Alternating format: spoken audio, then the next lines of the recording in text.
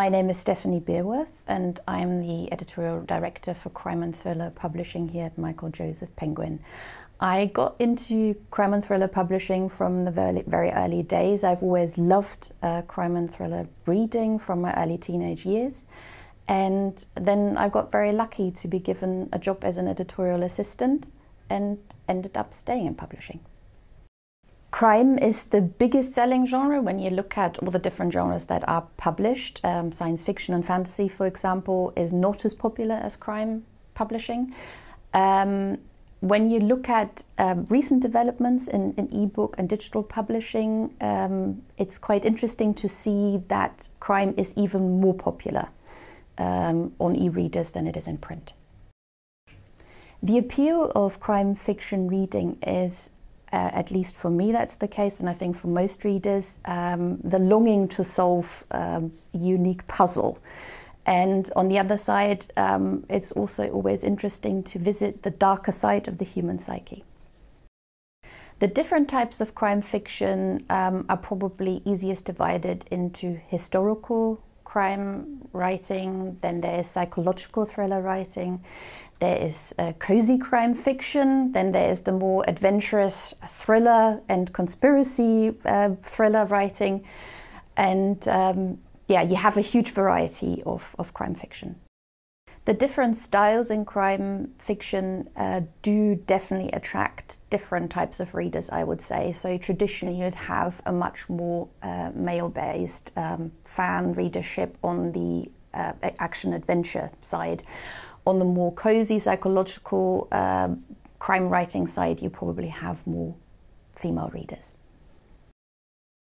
Crime series are particularly popular because you revisit the characters again and again, as you do with your most favorite TV series that you watch every evening. And in that respect, it sometimes almost doesn't matter so much about the story itself. You just want to meet that detective again. You want to find out about the love affair they've had in their last book and if the love story still lasts in the next episode. So from that point of view, crime series are very, very popular with most readers and certainly also for publishers because they sell really well. Crime fiction from around the world is getting more and more popular. Reasons for that are the big successes like Stieg Larsson, for example, which sold in millions and millions of copies all around the world. At the same time, I think it's also people are opening up much more to different names, to different settings, to different ideas, atmospheres, and those are coming from different countries in Europe and the whole world.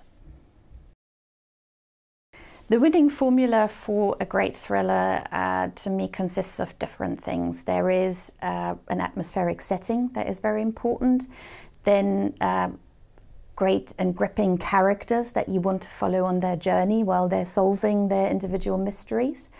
And then there's also the unique plot idea that is crucial for most crime readers. It certainly is for me, especially as there are only so many plot ideas around and they are being used again and again. And to find that one amazing, fresh new idea is very, very special.